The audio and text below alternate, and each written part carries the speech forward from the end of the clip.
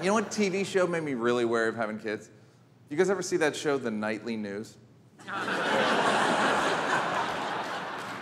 It's, all right, climate change is a nightmare. We're already double what Earth's population should be. Plus, I can't remember this much anger or division in my entire life.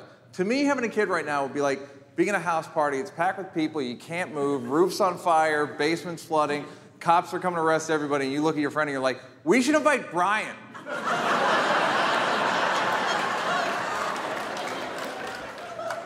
But the problem is I gotta tell women on first dates and want to have babies. I guess I don't have to. Just seems like nicer, right? Because women have weird timing with that. I was on a date with a girl one time. She's like, well, I am 40, so I need to start thinking about who I'm gonna have kids with. I was like, start thinking. Miss, we may be down to minutes.